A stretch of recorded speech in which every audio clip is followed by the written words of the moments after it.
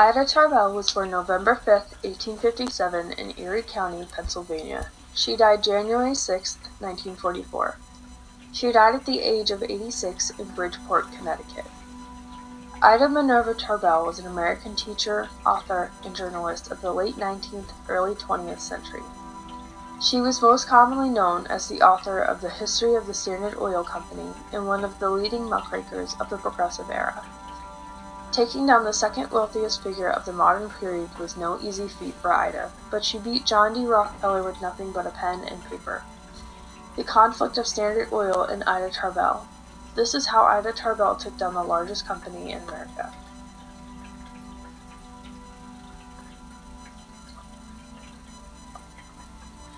John Davison Rockefeller was born July 8, 1839 in Richford, New York.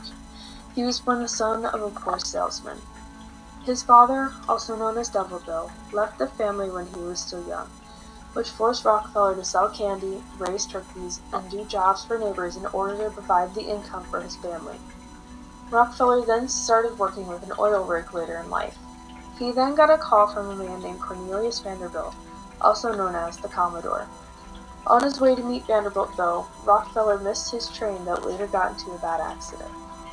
The train Rockefeller was supposed to be on had fallen off the tracks.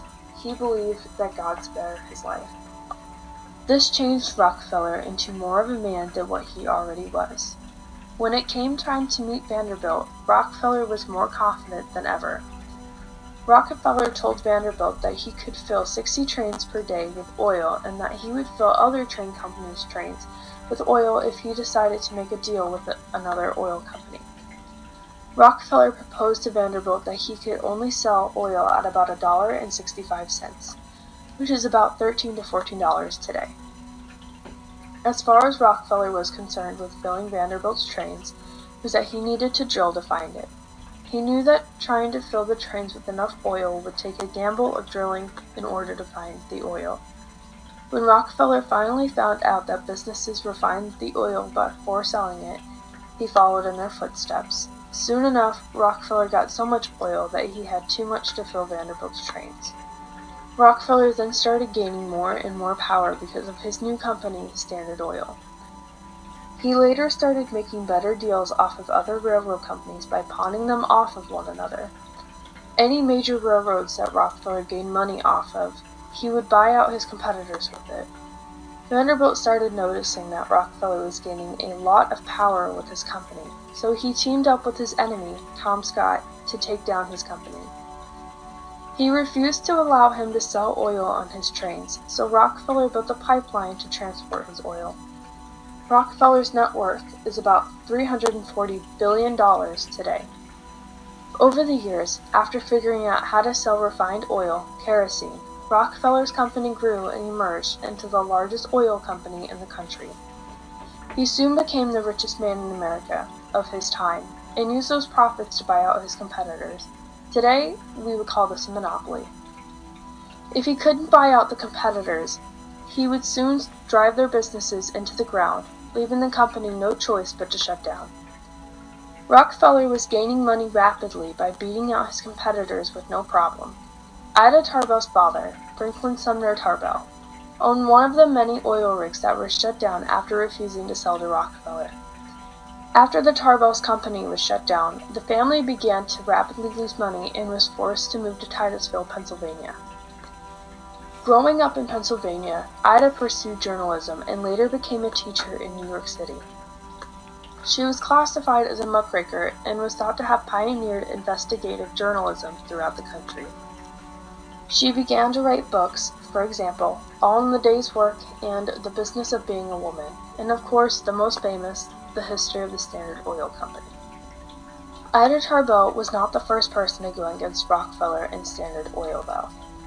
A man by the name of Henry Lloyd heard Rockefeller testify in 1887 before the new Interstate Commerce Commission and was disgusted by Rockefeller and what he said. He wrote an article named Wealth Against Commonwealth that went against what Rockefeller said in his testament.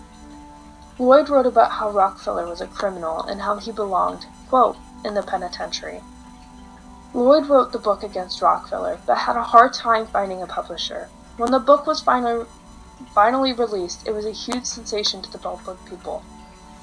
This was the start of a sensation. Later, another journalist came around and also wrote a book about Rockefeller. She wrote about how he was taking steps to build his company and why it was illegal. She was writing very clearly and aggressively to make the point that Rockefeller and his company should no longer be in business. This young author was going to be known in history as the muckraker who took a pen to Standard Oil, Ida Tarbell. In her book, The History of the Standard Oil Company, she states that Rockefeller would take away all means of transporting his competitors' oil, and if they found a way to sell, they would be forcibly driven out of business. Quote, he collected drawbacks of the oil other people shipped. At the same time, he worked with the railroads to prevent other people getting oil to manufacture. Or if they got it, he worked with the railroads to prevent the shipment of the product. If it reached a dealer, he did his utmost to bully or wheedle him to countermand his order. Tarbell. But like any villain in a story, Rockefeller thought that what he was doing was acceptable. Quote, I believe the power of making money is a gift of God. I believe it is my duty to go on making money and still more money, and to dispose of the money I make for the good of my fellow man according to the dictates of my conscience. John D. Rockefeller. Ida Tarbell proved that Rockefeller was ruthless when it came to business and competition. It was said that, quote, Rockefeller was a creator of phony shortages to raise prices on products. The world read Ida's book and soon turned against Rockefeller themselves. He was known as the richest man in America. He ran most companies and sold out his competitors. After the history of the Standard Oil Company was released to the public, Rockefeller became one of the most hated people in America. Rockefeller was slowly reaching his age of retirement when something more drastic came of the situation. Ida's book, The History of the Standard Oil Company, helped take down Standard Oil through Teddy Roosevelt. After McKinley was assassinated a few weeks into his second term as president, Teddy Roosevelt took over the throne, and he had a bad impression of Rockefeller. Roosevelt had previously read Ida's book on Rockefeller and saw how much the public hated him. Roosevelt took Rockefeller to court, stating that what he was doing was illegal and could not be continued. Quote, the federal government charged Standard with conspiring to restrain trade, thus violating the Sherman Antitrust Act of 1890. Even though the Antitrust Act was put in place 20 years ago, it was just now becoming an issue. The federal charges led to an explosion of indictments from other state courts. Now that Standard Oil was no longer under protection, trusts were now under attack by the court and politics, and oil was their top priority. St. Louis posed the greatest threat, however. They wanted to prove that by rebates and price fixing, he was sought to destroy all competitors. This trial went on for 2 years. Rockefeller was called to testify, but was able to respond clearly to every question that was asked. Despite how well he did in the court trial, though, it was still found that what he was doing went against the Sherman Antitrust Act.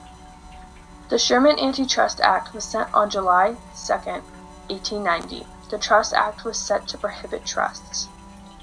Due to this, Standard Oil was told to be broken up by the federal court. This went to the Supreme Court, which was then sent to a higher court which ordered Standard Oil to be dissolved within 6 months. Standard Oil then split into 7 different companies.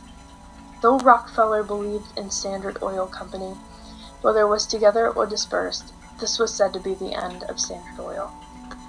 After Ida had rose to fame, she moved to Easton, Connecticut. She started lecturing there and writing important stories like her autobiography, All in the Day's Work. Ida Tarbell passed away from pneumonia January 6, 1944, after being hospitalized since December 1943. She died in Bridgeport Hospital. Rockefeller died of arteriosclerosis on May 23, 1937. Rockefeller died in the casements.